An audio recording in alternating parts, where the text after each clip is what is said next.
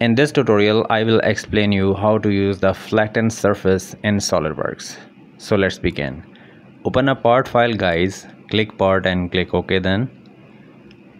And from here, select top plane and click on sketch. And this is the option for the spline, and make here a spline like this. And guys, although I'm not going to be fully define this sketch by using this smart dimensioning tool, but here's my advice for you to always fully define sketches. Give all dimension it required, but in this tutorial I am not going to be fully defining it just to save your time.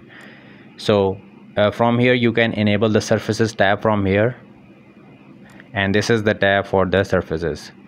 Select the extrude command and you can extrude it from here, or either you can specify the dimension and check this box from here. So just to better visualize it, I'm assigning it some material. And now we are ready for the surface flatten. Just select the surface flatten command from here, and then we need to select this face. It is appeared here, and in the next window we need to select an edge, and the surface will get flattened about that edge. We can delete this from here and select any other one, for example this one, or any other edge. We can delete it from here and select any other edge.